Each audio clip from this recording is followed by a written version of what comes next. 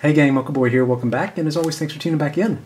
So I wanted to spend a little bit of time just following on with the Naze32 repair series. I mean, I call it the Naze32 repair series, but in reality, you can apply a lot of the stuff that you learned here to just about any flight controller because they're all more or less the same, components a lot of times.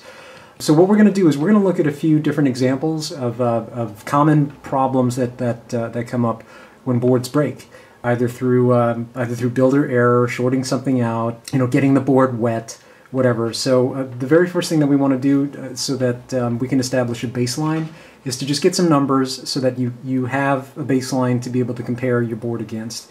And you don't need anything fancy for this. If you have a multimeter with a continuity, with a continuity mode right there, and then just regular voltage checking, being able to check voltages, then you should be good to go.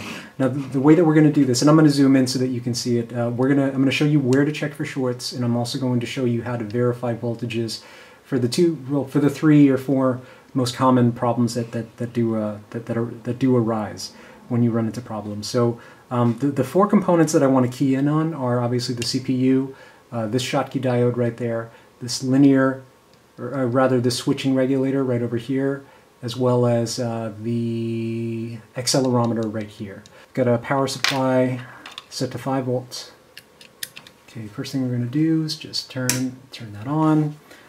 Okay, so first thing we're going to do is going to just probe the ground pin. Any of those pins will do. And then you're going to probe this pin right here on the Schottky diode. This is the output pin. Oops, hang on. Let's see if I can get in there. And you should see about, with my hand here, about 4.5 volts. So you have, let's see what's coming in here. This is just direct from the rail, 5.14.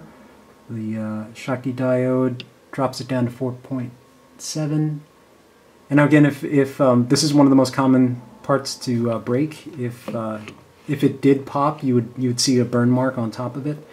And the next component we're going to check is this linear, or rather the switching regulator. This is the input pin, the bottom right hand pin. So 468, that's connected directly into the Schottky diode. Let me just switch hands here. And then this is the output pin, bottom left hand corner. And you should see a solid 3.3 volts coming out of there.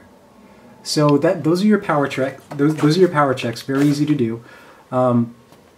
If everything's working, then the board should be it should be a regular temperature. You should see no issues with it. But if the board's heating up, that's the best indication that there's a short somewhere in the system. So I'm going to show you how to find those.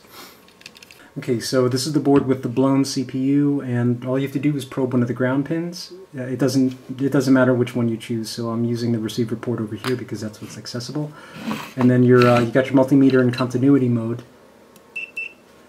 And the two pins in question are these ones right here, top right and bottom right. And those pinouts are available from the data sheet. But if you probe those two pins against ground, then you know that the power rail inside this chip is fused, and then that chip has to be replaced.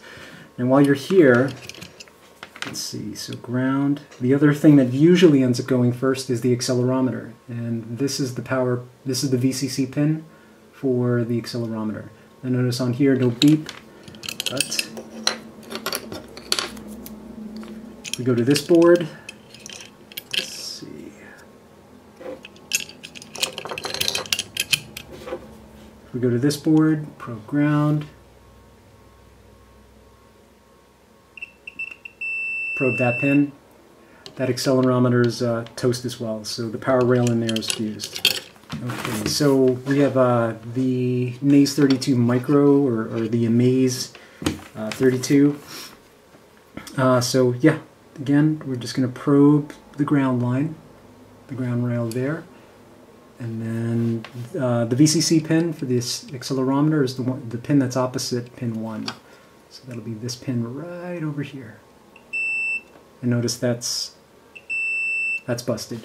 And then for this, I mean, you can double check the CPU while you're here. Okay, so it's actually both components got toasted there. So this board will have to have the accelerometer replaced, as well as the STM32. This is a $10 part. This is a $6 part. Both are available on DigiKey. Now this last board's the SP3 Racing board. This was just another board that got sent in from one of our flying buddies. The reason that all this captain tape is out here is I'm prepping this to remove this part, and part of the issue is if you try to apply heat to this part here, you'll end up melting these parts there and then just making a bigger mess. Technically, you could probably remove these and just reseat them after the fact, but trying not to make this more difficult than it needs to be. But again, pin 1, and then VCC will be the pin that's opposite this. Notice that's grounded there, and then while we're in here,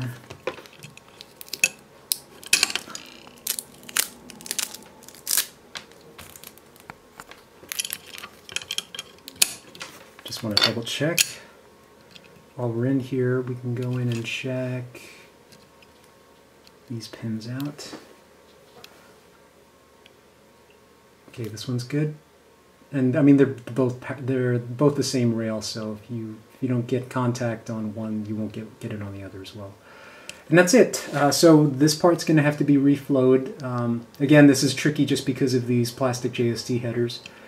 So you have to make sure that you shield these prior to applying heat to this board, or you will burn and melt those components.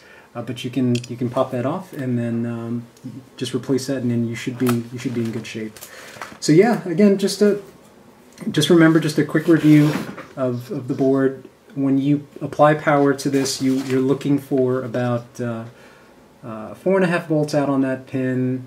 The same voltage going into there, 3.3 coming out of there, and then as far as probing the CPU, the power pins for the STM32 are that pin right there, that pin right there. And then for the accelerometer, it's going to be whichever pin is opposite pin 1. So that's pin 1 right there, and it's going to be this pin way over here. And if any of those beep in continuity tests, during your continuity test, then you'll know that that's the part that's shorted out. Now the CP2102 also has a power output, but it's pretty rare. I haven't seen a case yet where that's burned out. The other things that you could check are the other diodes over here, though it's weird. If you're going to find a problem, the problem's going to be over here, but it doesn't hurt to check these other diodes if you're running into issues. Just focus on these 4 components, and you should be all set. Yeah, so if you have any questions, just pop in the comments below, and thanks for tuning in.